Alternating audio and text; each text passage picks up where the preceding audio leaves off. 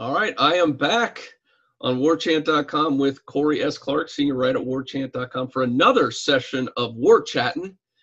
And Corey, what is this, number 4, number 5? We've hit a few. I believe it's number 5. It's our fourth one. I believe it's our fourth one with a player, right? Right, yeah, the first one we did the 91 Michigan game. So, yeah, I guess we've done 3 players. This will be our 4th. And just, I'll save the suspense. We're going to talk about the Florida State 2003 game in Gainesville, and we'll be joined by the hero at the end of that game. We all know PK Sam with the big touchdown catch from Chris Ricks at the end, and PK Sam's going to join us a little bit later to talk about that whole game, that big play at the end, kind of how that played out, the fact that he almost got mauled by a German Shepherd in the end zone. Yeah.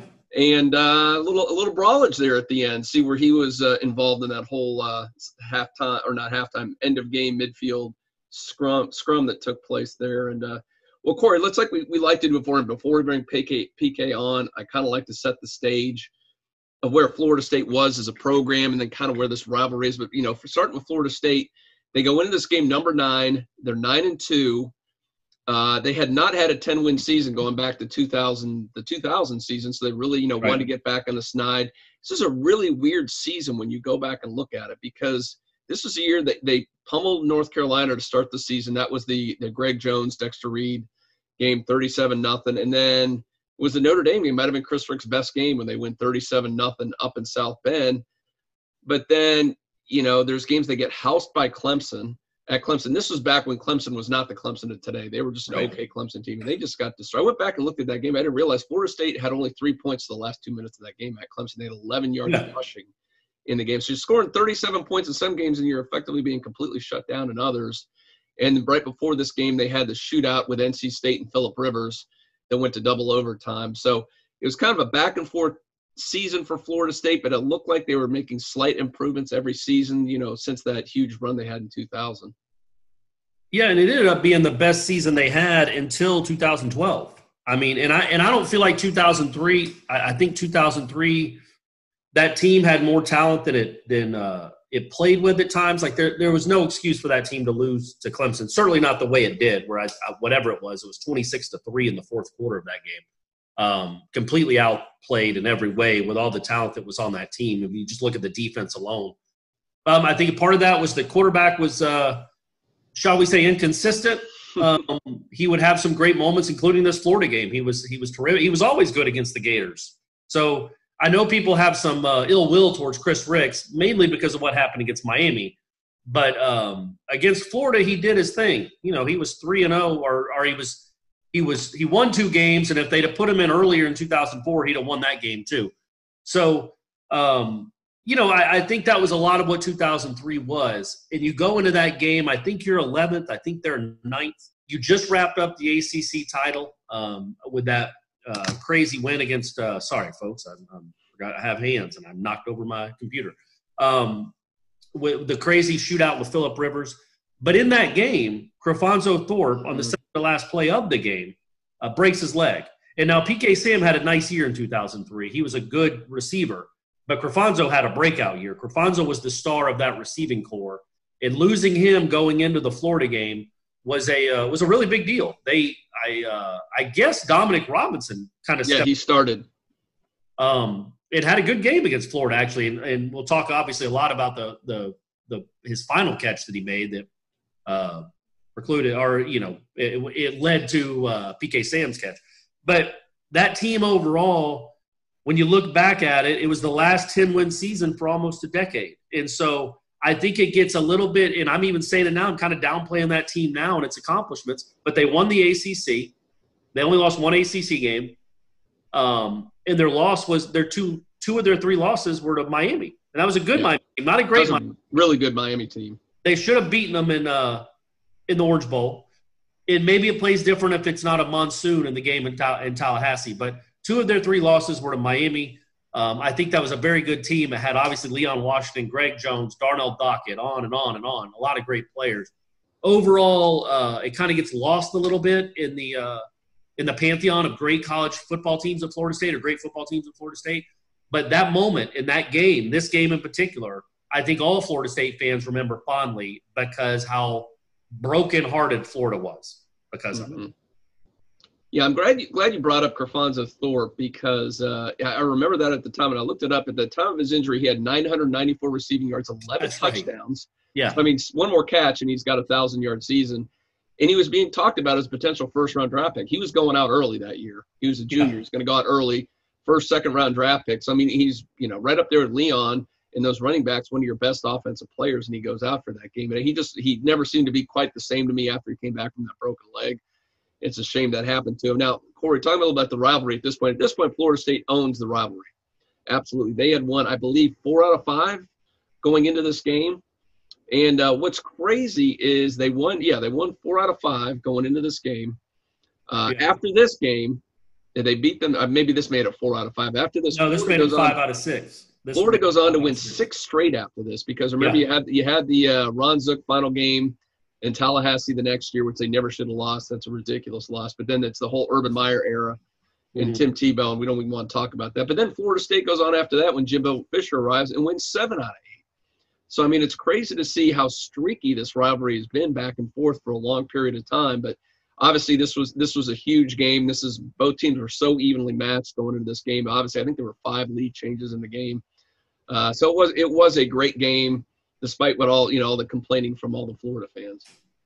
Yeah, and I think a lot of that, they had – if you go back and watch that game, and I know people that were around back then following Florida State or rabid Florida State fans, I'm sure you remember there were a lot of almost fumbles and almost things that happened where Florida fans just felt they got cheated and got swindled and got robbed because it was an ACC crew, I think. Right? Correct. It was the last time they had an ACC crew. They used to alternate with the road, I guess, officiating crew, officiating the game at the visiting stadium. But so after this, Jeremy Foley was so mad that they switched it. So that it's now the home officials got their own crew.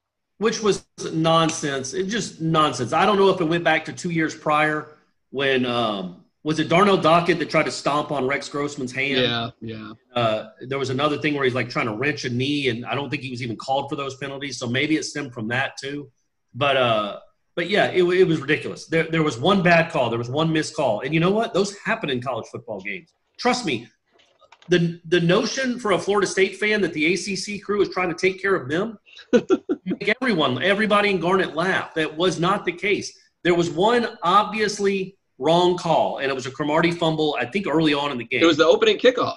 There you go. That's as early as you could be in a game.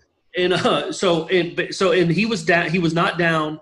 Florida recovered it, but he was called down. Other than that, from Leon Washington falling on his own fumble to these other plays, it's like, no. They either got it right or it was really close and it wouldn't have been overturned. And it was so bizarre. It just happened to be there were 7 or 8 calls that went Florida State's way, but they were all the right calls. And at the end of the day, Florida fans, you still had a 4th and 14 in the loudest stadium in America. All you had to do was stop Chris Ricks from completing a 4th down pass to Dominic Robinson, and you win that game. But you didn't. To Dominic Robinson, who had just been playing receiver, I think, about 12 minutes before that game started.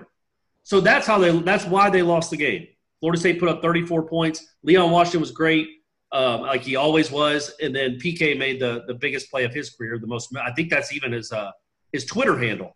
Because of that, I think he's the Gator Killer is his Twitter handle, because that's such a memorable play. It's not just memorable that it beat Florida.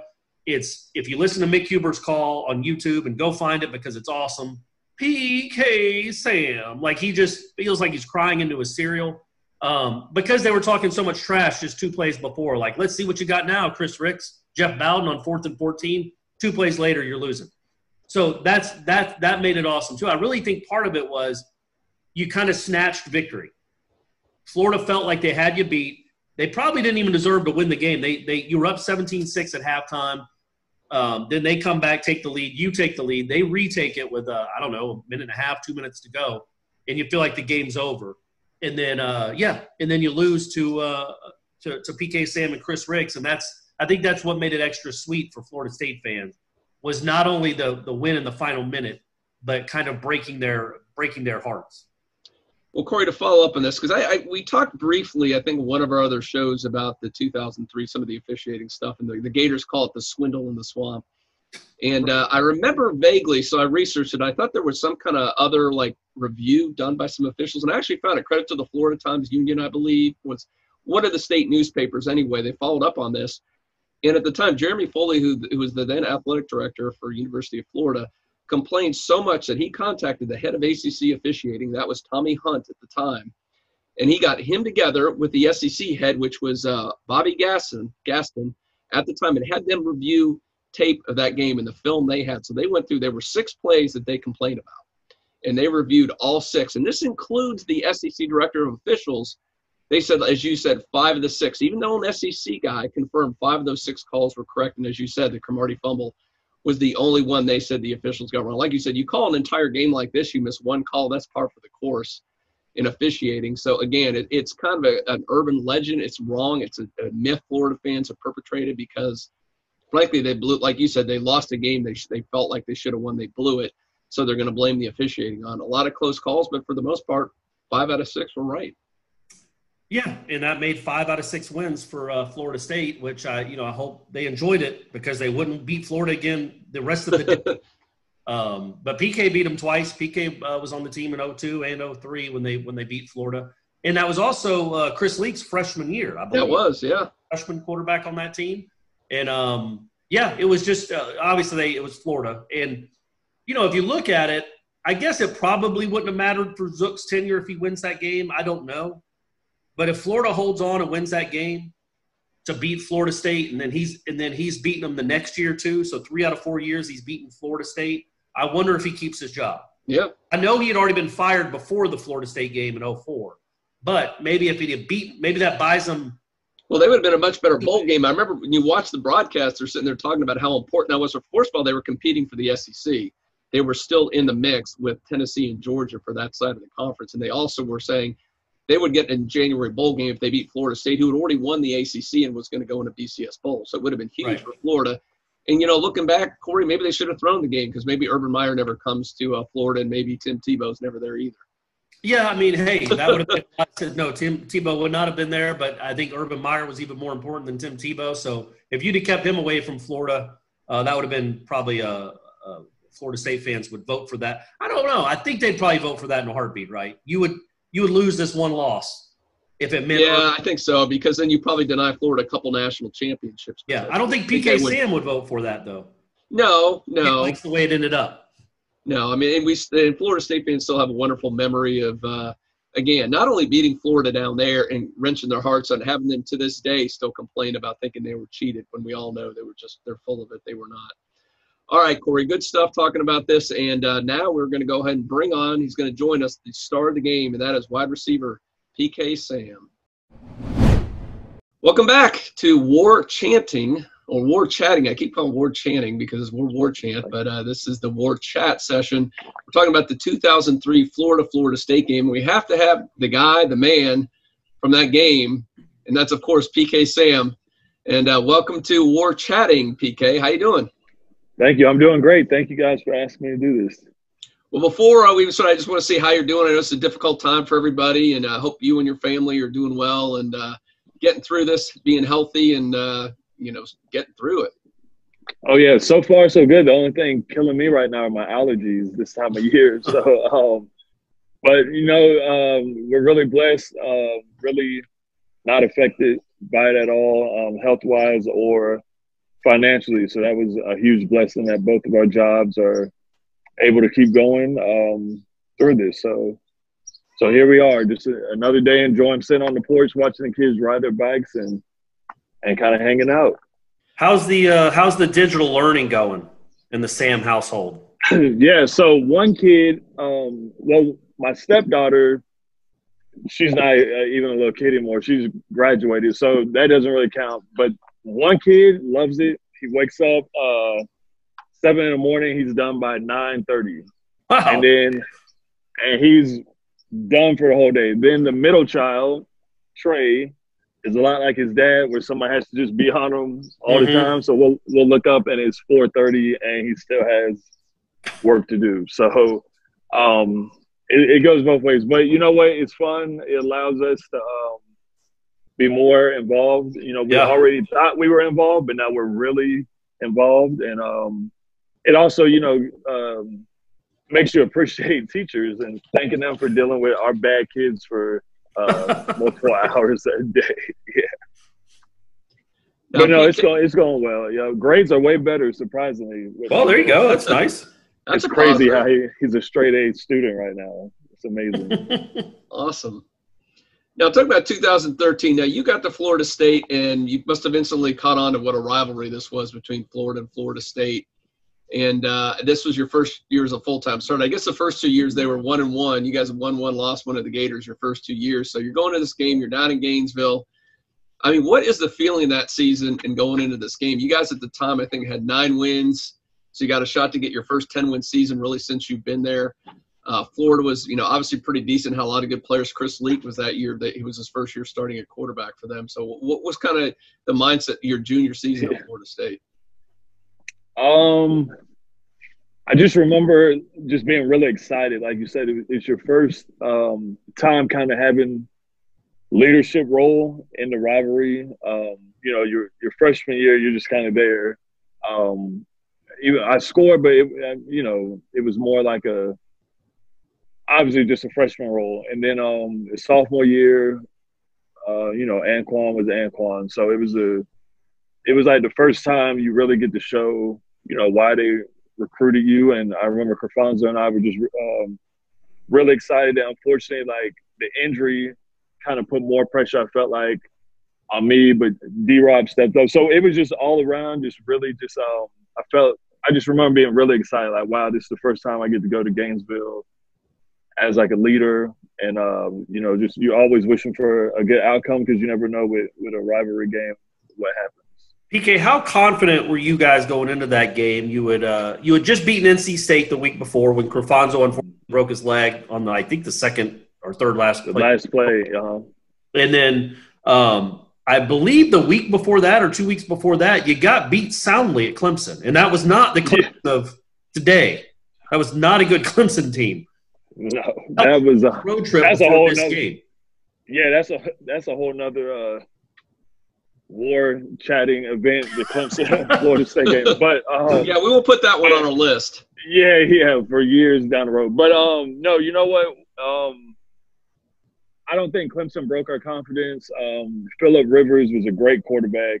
Yeah. It was the worst situation you want to be in a shootout with Phillip Rivers.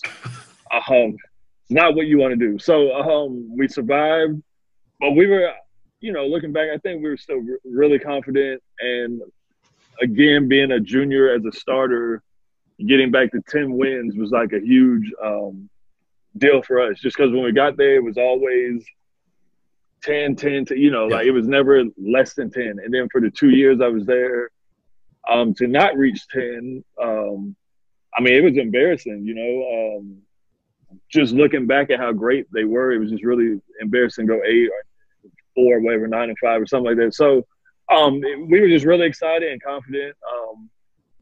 But like I said, it's a rivalry game, and you just don't know what's going to happen, especially when your leading receiver, is out and you're missing a 1,000-yard guy. So, but no, we were confident. We thought we'd go in there and win, and we did. Now, PK, I want to kind of go through the game, starting, beginning, chronological, and then kind of get your take a little bit. Of course, might be a big play at the end we want to talk about a little bit with you. But So starting out first quarter, Florida gets up 3-0. Ricks drives you guys down the field, and then Dominic Robinson has a touchdown, a 35-yard touchdown in the back of the end zone. I mean, this guy, talk about him a little bit because he made his first start because, like you said, Carfonzo Thorpe, who was having an awesome season. I mean, I think he had 994 yards, 11 touchdowns. You guys were a great tandem. And all of a sudden, your sidekick is now out, and Dominic's got to make his first start in the swamp. So what kind of – I mean, that's crazy. The first touchdown he was able to get in his first start in Gainesville. Yeah, no, that shows it just shows what type of guy D-Rob, he still is. I talked to him, and he was just a really unselfish guy, being a huge recruit from Diamond Bar, California, not really panning out like he thought he would, being on defense and switching over and then having to just sit there and wait your turn. It was a great play. Shocking because D-Rob's not really known to take a top off of defense and to go deep like that.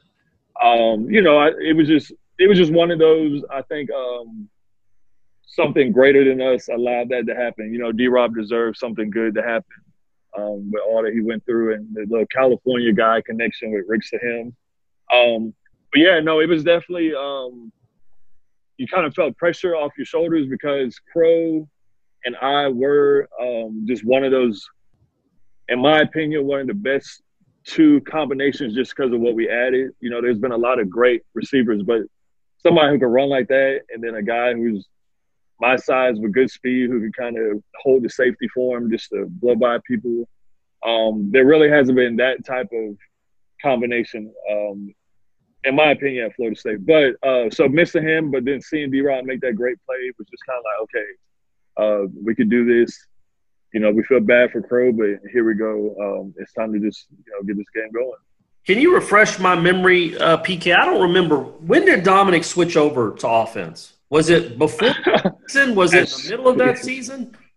No, it started earlier as soon as Anquan Bolden grabbed him in a drill and threw him about 10 yards on another field as a DB. Well, hey. Yeah. I know. He did that in the NFL really, to a lot of guys too. Yeah, no, I know. I'm joking. No, we used to tease D-Rock for that. But no, it was really they just noticed. It was probably, I would say, it started more sophomore year, but then, yeah, it was like for sure set that junior year, just that he had better hands and hips. And, you know, catching the punt returns he did, it was an easy switch to bring him over and help out on the offensive side. Because, I mean, obviously that helped you guys not only that game, but throughout the season. And, you know, in college, when you get moved a position, a lot of dudes are just like, that's a wrap on my career. Like, I'm not – wasn't what I came here for. I mean, he was prime time too. Yeah. I mean, like, this wasn't what he came here for. He doesn't know the position like he knows DB. So a lot of guys could just, like, shut it down and be like, oh, I'm just not going to get a fair shake here. I'm not going to contribute. But obviously he did. Yeah, no, again, that's just the type of person D-Rob is. D-Rob was his football IQ was so high that it really probably didn't matter what position he played. He was at least going to be in the mix, you know, just because obviously he can't go play lineman just because of size. But if he was big enough, he would have just because of his just, you know, his IQ. And another guy was Willie Reed. You know, they switched him from running back. He was arguably, to me, the best one before he broke his leg. But that was years ago. But he was another guy, you know, and those are the type of players you need on teams that start winning 10, 11, 12, you know, championship-type seasons is the guys who you get moved and you say, you know what, it is what it is. I'm going to make the best of it and still make it, you know, to the next level. So, Pete, I'm going to work now. Second quarter, you guys swap field goals. So then Florida makes a mistake, which they seem to do a lot there, and they kick the ball to Leon Washington. He returns it 77 yards. A couple plays later, Chris Ricks finds Matt Henshaw, who not really an offensive weapon. Obviously, they were focused on the running game. They were focused on you. The middle of the field was wide open. I don't know what you can tell us about that play, but really at the time, even watching the rebroadcast I saw on YouTube today, even the commentators were complimenting Jeff Bowden. You didn't hear that very much for that play call. Right. You know what? That was another thing that Jeff, obviously, we know the history, unfortunately, with the play calling, but that was just one game that he was really I mean, he really called some good plays, you know, at the right time. And Henshaw and I can't remember what quarter, but we also hit Donnie Carter one time. And those are two guys who had, I would guess what, maybe you would know better than me, 20 catches, maybe combined. Like, yeah, didn't you know. Henshaw come in as a quarterback? Yeah. Yes, sir. Carter came in as a defensive D lineman.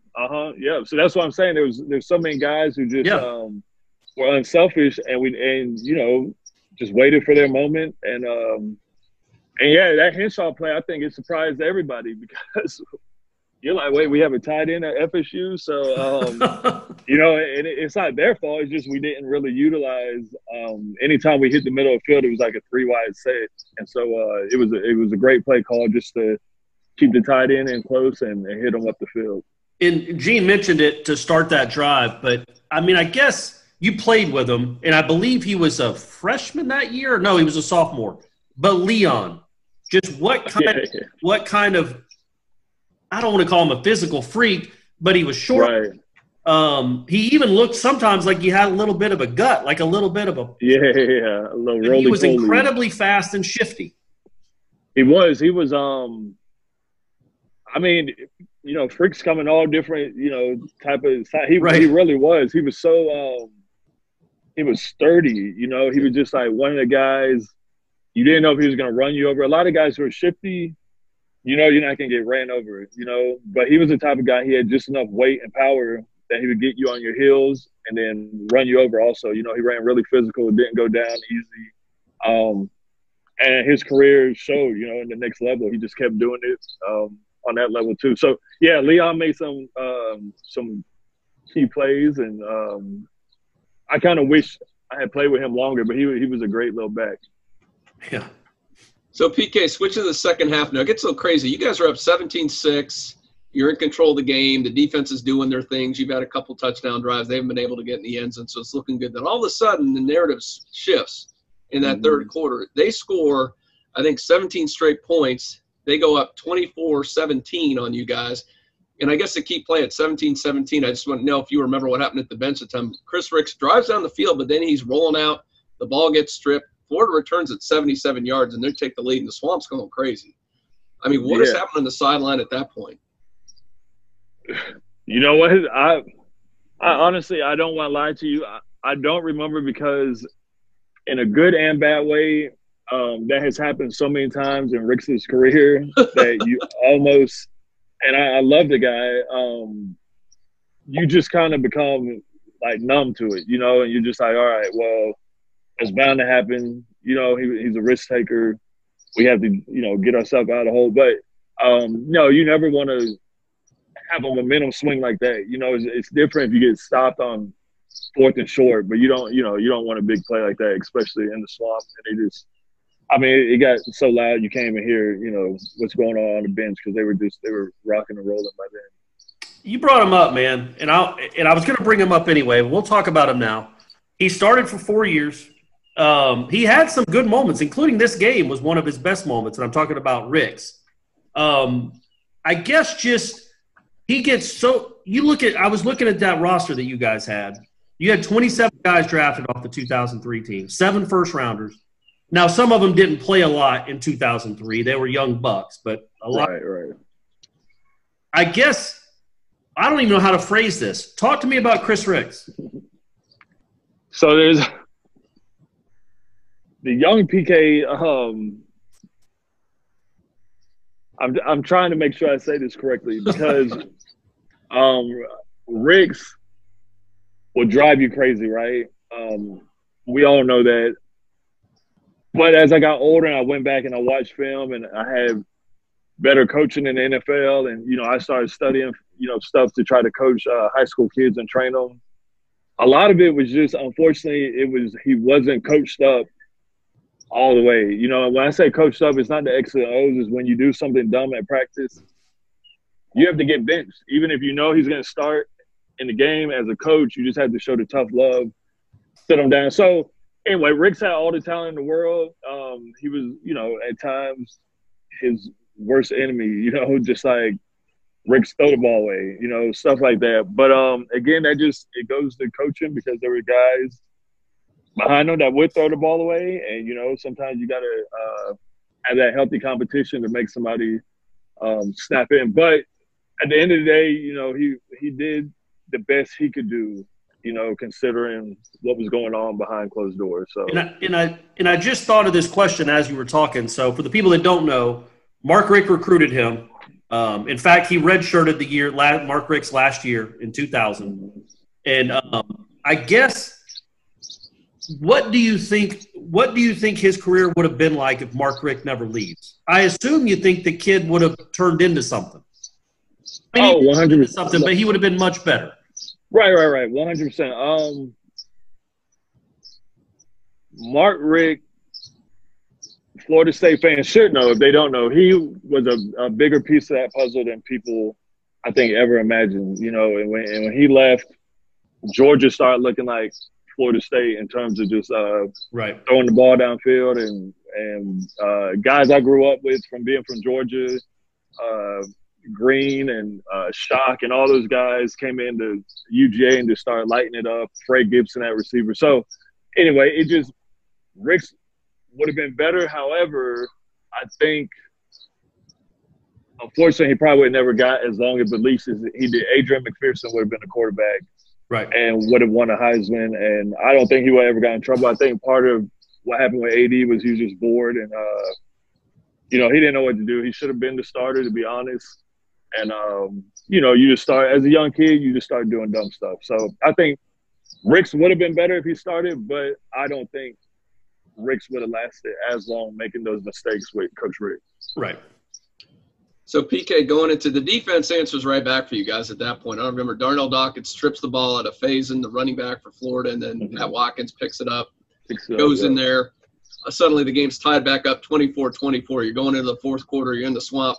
Have you been in a situation – I mean, obviously you told me that how loud that place gets. When you're in a tie game against a huge rival in one of the loudest stadiums in college football in the fourth quarter, what is the environment like? What does it feel like on the sideline then? It feels like this is why I signed my letter of intent to come here. This is what – it's no fun when you go beat up on Duke and Wake Forest and, stuff like that. You're like, this is it. This is, why I came here. But I think there's two type of athletes. There's either going to be the ones that crumble because of the crowd noise, and then there's going to be the type that's just like, this is amazing. Thank God for this opportunity. Hopefully you get a shot to make a play. So I know at least the guys around me, we were ready to go. So you guys take the lead. How does that work? They take a lead. Do they kick a field goal to take the lead? Yeah. Florida kicks a field goal. Then you guys go on an 8-play, 80-yard drive. That was the one you mentioned. That Donnie Carter had a big play down the field to set it up, and they actually scored, I think, on a 4th and 1 on the goal line. You guys got in on that one. Then Florida comes back. They convert a 4th down, and they go ahead and take the lead. And now we're going to get to there's 2 minutes, 43 seconds left. And they scored to go back ahead. And then you guys have only a couple minutes left in the game. You guys are facing, and I got to ask you about this play, of course. You're facing 4th and 14, your own end. There's only a couple minutes left in the game. You have to go for it because I think you only have one timeout or no timeouts. If you cut it, you're done. So you guys go for it on 4th and 14. And we know it goes to Dominic. Again, Robinson came through D-Rob again on a play. But I don't know how much you remember that play or anything you can share with us on that. A lot. I remember the whole series. We tried it. We missed me on a kind of streak up the middle. Oh, that's right. You were actually – I was going to bring that up. You were actually open on that series, and he overthrew you. Right. He overthrew me, which, it happens. It was just maybe a yard too far. And then the next play, he did something with the snap. I just remember kind of waiting for you could tell how the DBs react that something happened behind you. And you're like, oh, crap. And then it set up or whatever happened. He fumbled, then we tried to hit me, and then it was 4th and 14. So I kind of remember, it was just a series of oh, my God, this is getting worse and worse. Something just happened. Then we missed me. And they called the play. And to be honest, I was really confused why they called the play because D-Rob was the only one that could go far enough. His route was the only one that would go past 14 yards. And I had a 6-yard drag. And I'm like, this is the dumbest, because knowing, I'm just going to be honest in my head, I'm like, this is so dumb because instinctively, if everybody drops back, I felt like Ricks was going to dump it down to me and I was going to have to do something stupid. So I literally didn't run my route just so he wouldn't throw it. I just remember, just don't run your route. So you're not even an option. And luckily, so when you say you didn't run the route, what do you mean? Did you just stand at the line? What did you do? I basically just stood at the line and just I remember I kind of just tried to hide where all the linebackers are lying. I kind of just because I just didn't want the ball. There was nothing I could do if I got it 6 yards. So I think I ran 3 yards, literally just hid and was just praying, that something happened. And, to be honest, every athlete says they feel like, oh, we could do it. I felt like it was over. I was like, it was 4th and 14. There's no way with the play we called it's gonna work, like not like we couldn't do it. It was just anyway. And then next thing you know, D-Rob snags it and takes a shot and holds it. And I'm just like a little kid at Christmas, in my head, like, oh my God. And that's my boy, my road roommate. So I'm just going crazy, like, D-Rob. And so then, yeah, we're back in business to at least get another 4 downs and try to do something. Did you guys huddle, or were you just going straight to the line? Do you remember? I don't remember that. I feel like we huddle only because it was an incomplete. But I feel like he caught the pass. Did y'all hurry up back to the? Oh no, we I think we huddled. When did you know? I can't remember. What was the play? When did you know? Like, is he signaling you the play? Does he tell you the play? Like, when do you know? I can't remember all that. I just remember we called. It was the same play we had just messed up on. Right.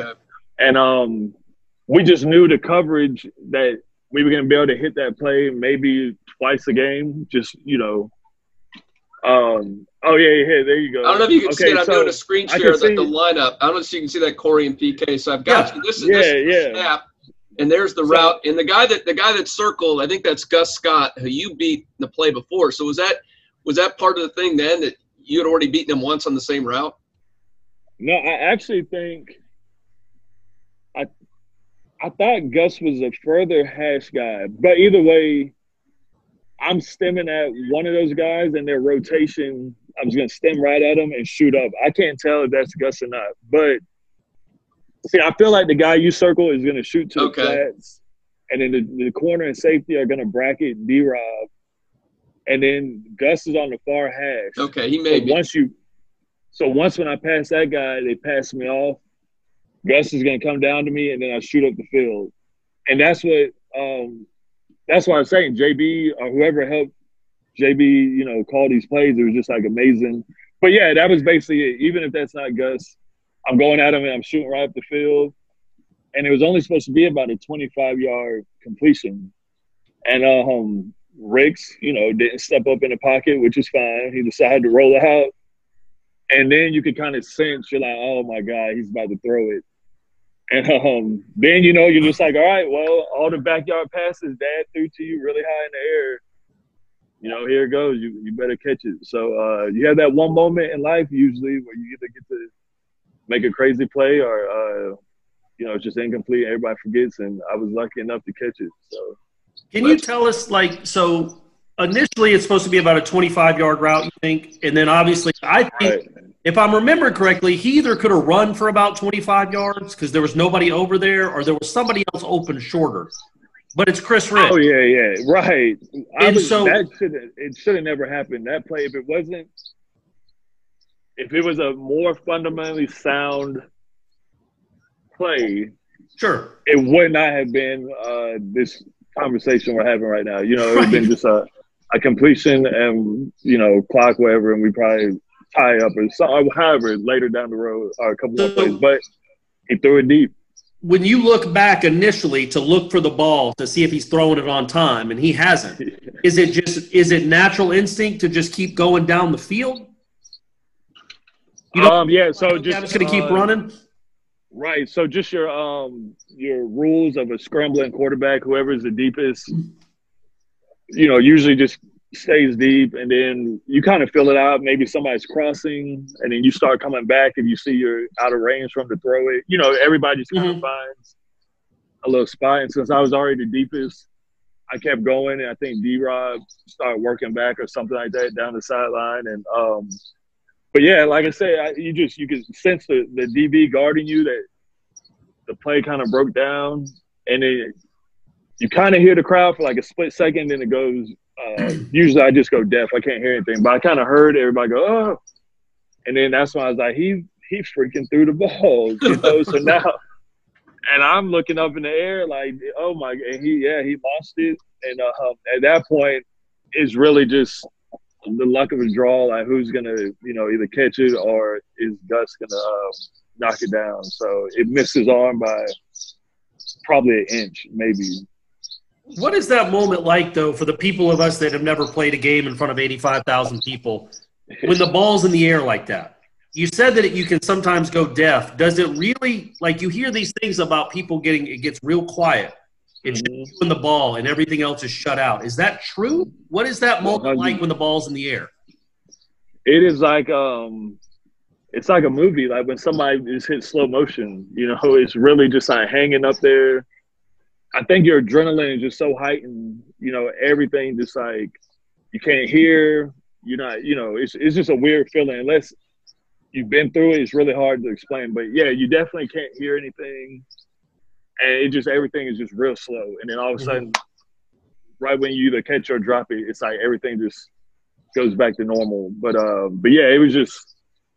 I mean, my head is still hanging up there, and I'm like, oh crap, you gotta catch this. You know, like if I close my eyes right now, it's still just hanging up there in the sky. So. But yeah, I mean, it's like being a little kid. Like Hail Mary, you know, go deep and just gotta make a play. So PK, I always like bringing this up to you because if you watch the replay, you catch the ball, you're running out of the back of the end zone celebrating, and this German Shepherd that's held by an officer on the sideline, that thing jumps at you. I mean, if you wouldn't have held that thing down, it's going to grab onto your leg. I guess did you not realize at the time, and later you saw film, this dog almost bit you? Yeah, somebody told me about it. I had no idea, and I always joke around now saying if I knew how bad my NFL career would be, I would have gotten bit by him to get some money.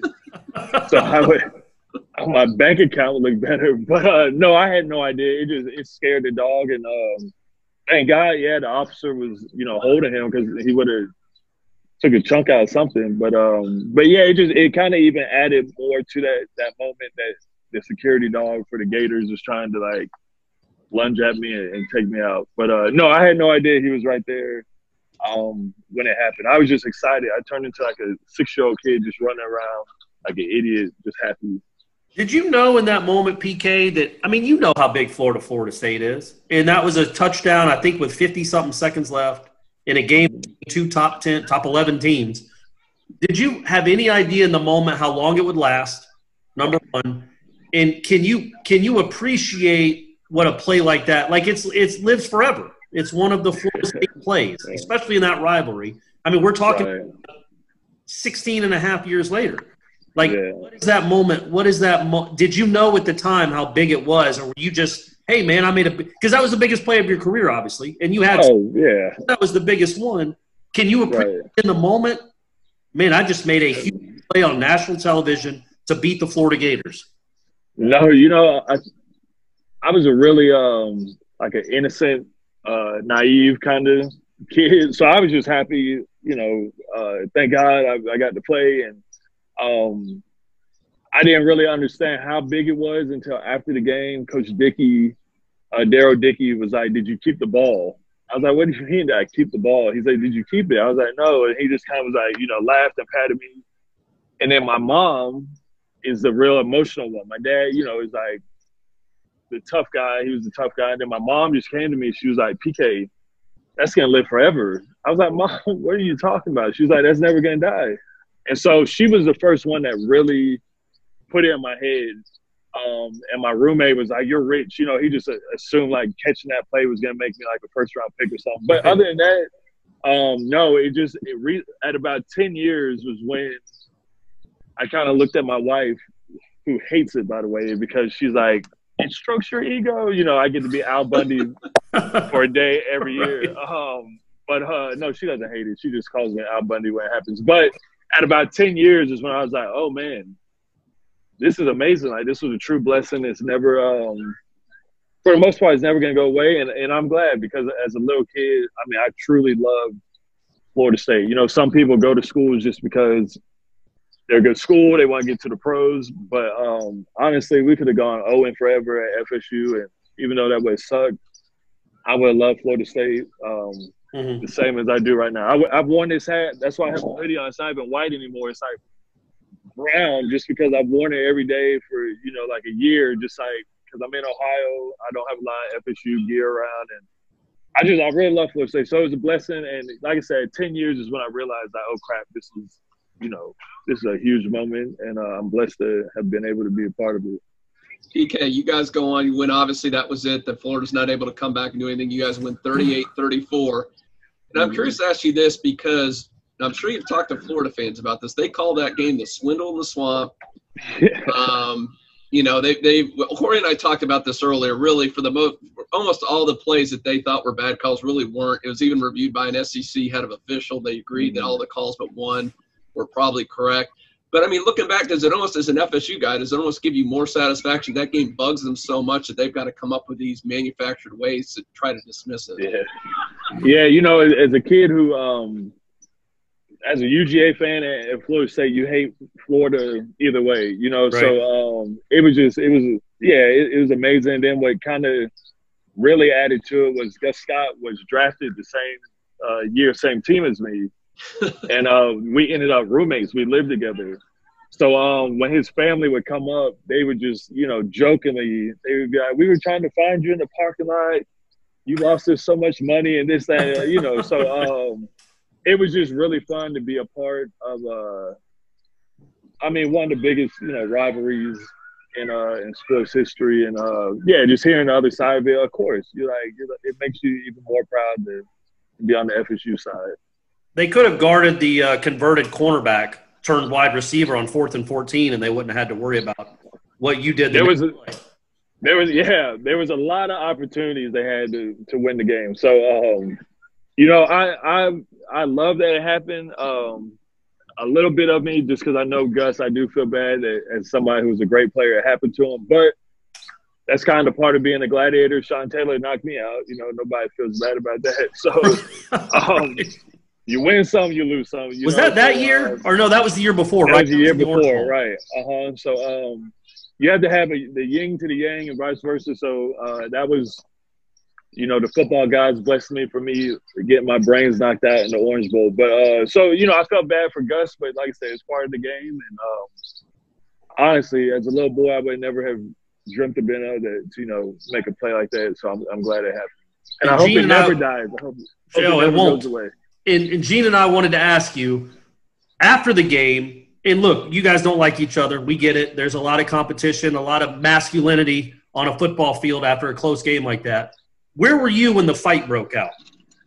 I was actually talking to a couple guys I knew from Live Oak, from Kyler Hall going to Live Oak.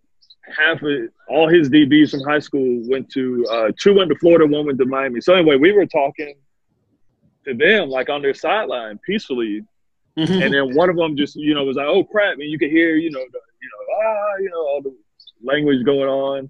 And the first thing I did was like, "All right, man, I'll catch you later." I threw my helmet on, buckled it, and then started running like to get out of there, just because I wasn't that guy who I wasn't doing all that. And to be honest, once when Crow broke his leg, that's when I started thinking about going pro. So I knew like I already was going to be a risk to go pro, and you can't have anything on your record. So I put my helmet on and started getting out the way just so I didn't get hit on accident. And, you know, you have to protect yourself, and then it looks wrong. So, yeah, we were in middle of conversation. We were like, all right, man, see you later, threw our helmets on and started running off the field. But, yeah, that was crazy. I love when it gets intense, but you know, especially now as a father, it shouldn't go that far, you know, where it ruins all the positive that happened in the game. You know, it was a great game, and unfortunately, you know, it ended like that. So, well, if you were going to be in the middle of a brawl and you couldn't avoid it, I assume you get behind Greg Jones.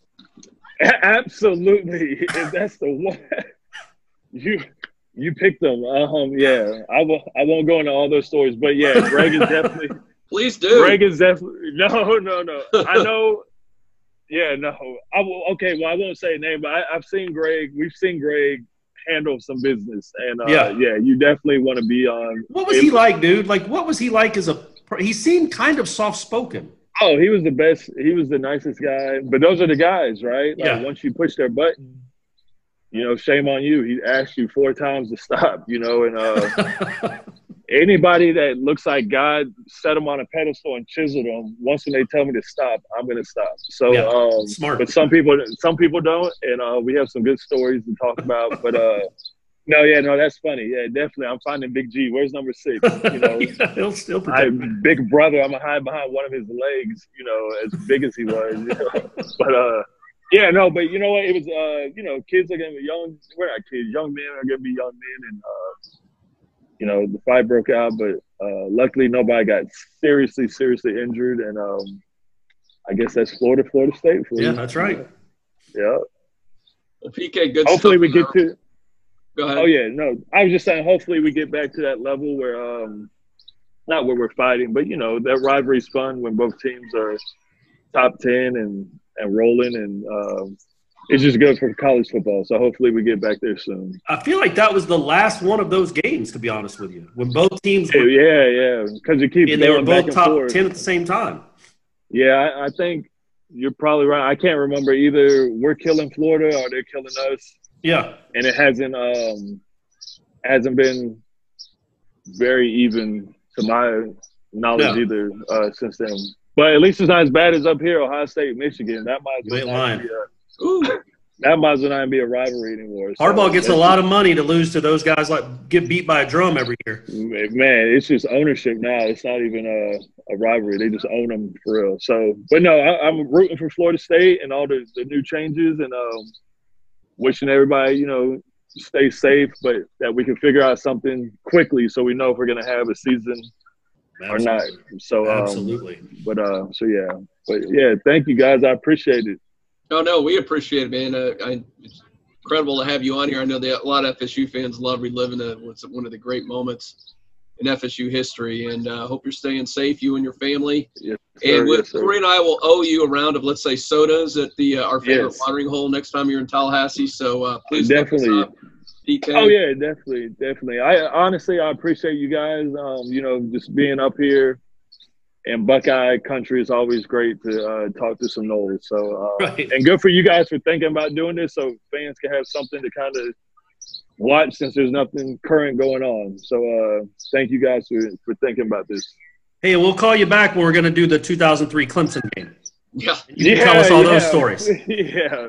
You need to call the whole Florida State team on that one. That could be a small documentary, because that was a wild that was a weird game. But it is what it is, right? So I don't know. I'm just going to keep my mouth shut on that one. Gotcha. Good move. Thanks, all righty, guys. All right. I'll talk to y'all.